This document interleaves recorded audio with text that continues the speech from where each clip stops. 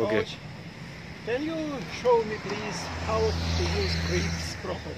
Alright, so various tennis grips. In order to understand the tennis grips, we have to understand the handle. If we look at the tennis handle, you'll have, we have this top panel, and then 1, 2, 3, 4, 5, 6, 7, 8. We got 8 panels, and this is the base knuckle of the index finger. This is the base index inside, and you can see this is the outside base knuckle of the index finger. Now, if this base knuckle is on panel number 1, that's Eastern backhand grip. Normally that's used for the one-handed backhand grip stroke. And when this knuckle is on panel number 2, like that, that's what we call continental grip. This grip is used for the serve and forehand volley, backhand volley, and overhead smash. And you can see that continental grip. And when this base knuckle is on panel number 3, this is the panel number 3 here. You can see that. This is Eastern forehand grip. Eastern forehand grip. And when this base knuckle is on panel number 4, this one, you can see that, that's semi-western forehand grip. And when this is really down under, see now this knuckle is down under, that's called full western forehand grip. Alright? And so these are the various grips, and the top players, ATP and WTA players, they will use one of the grips. For example, Wawrinka, when he hits his backhand, he's a bit extreme backhand grip. See, this knuckle is almost on panel number 8. You see that? So Wawrinka needs to put wrist behind the handle because he wants to generate massive top spin. So these are the grips. Coach, now can you show me the basic things about forehand? Alright, the forehand, generally we teach Eastern forehand grip, and some players like Novak Djokovic will have semi-western forehand grip. So these two grips, like if you look at Roger Federer, he has Eastern forehand grip, Eastern forehand grip. Even Pete Sampras, Eastern forehand grip. And first of all, the stance. This is the stance, the ready position. From this ready position, you turn clockwise. See, you turn. This is the turn position. And then you take a step. And this is the point of contact position. And this is the follow. The attack hits the ball so that you understand the ball.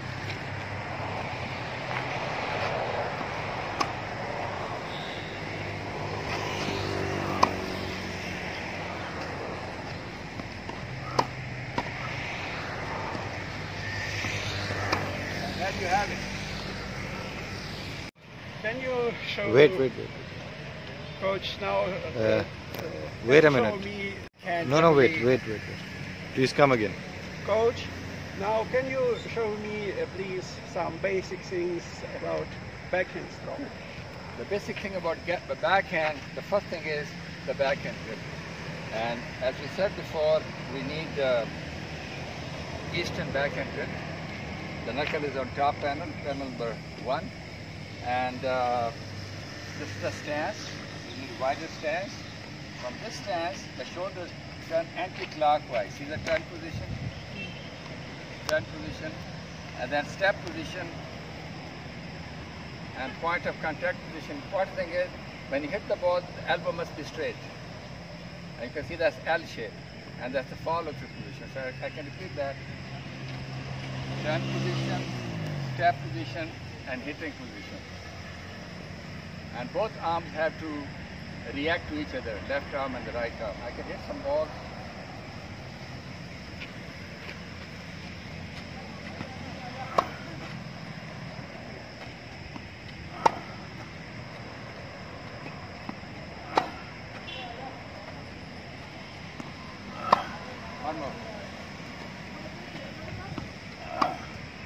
One more if I can get the right bounce. And here you have it.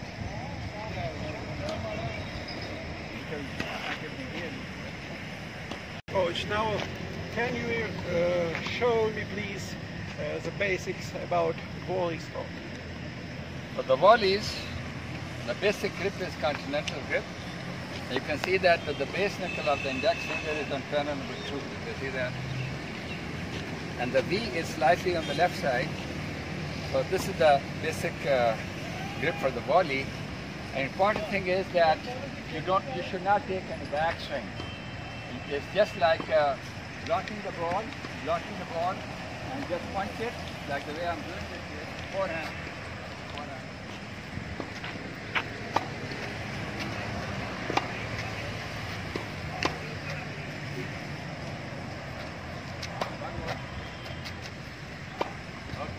And I can show the backhand volley as well.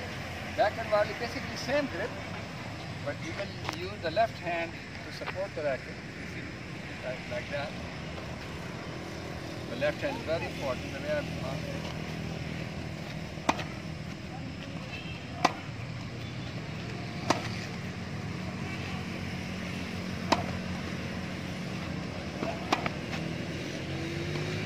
The important thing is a wide backswing, catch the ball out in front, and punch the ball forward. Coach, please, now time to show us overhead strike. Overhead smash, the grip is, again, the continental grip, the serve grip. And the important thing to know about the overhead smash is that it is abbreviated version of the serve. Like generally on the serve you will have this kind of a movement and this and this and this. But for the overhead smash, this is your ready position and this is your hitting position. Like I demonstrate some smash there. Good job.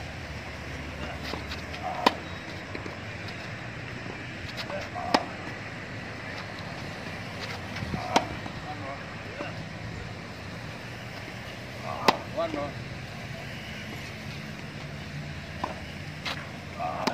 The important thing is that you need to use the left arm to drag the ball. See this? And then everything else is just like a serve. I hope I answered this So question. this very important. Very important. Yes. Coach, now show us please service movement. The important thing about the serve is that you need continental grip, and you should hold the racket behind, just like a butt cap. And your wrist and arm should be very loose like a goose, okay? And the stance is generally, the serve stance is generally, see that like that. This is the stance, the starting position. See, the grip is very loose here. And this position, my racket is in my left arm. See that? So I just want to explain the components. This is component number 1. This is number 2. This is the upper body turn, knee bend. And this is number 3, the back stretch. And this is number 4. And this is number 5. 5 components. Now when you hit the serve, all you have to do is just connect the dots. Connect all the dots the way I'm doing here.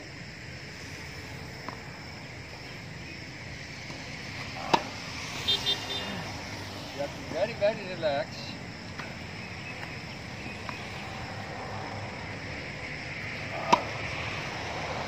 Just like all this.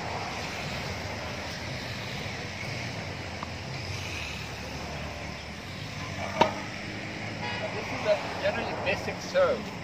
The professionals. What's the difference between first and second serve? Okay, the first and second serve. The first serve you hit a bit flat, and the second serve you add a little bit spin. Like see, the second serve you add a little bit of top spin. So you know, demonstrate the first and second.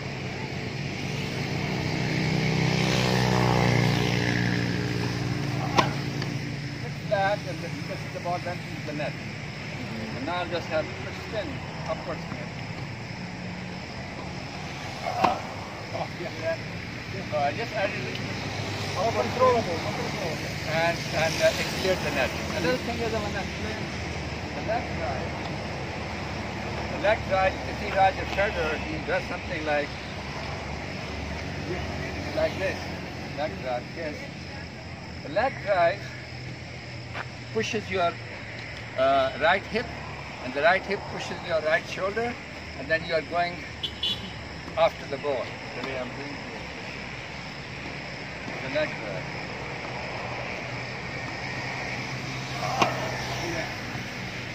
The leg drive launches me forward. One more. Launches me upward forward. One more. See, upward forward. The toss has to be a bit high. Yeah, it launches me upward forward. I hope I answered the question. Thank you, coach, for your very, very good explanation of the basics of tennis.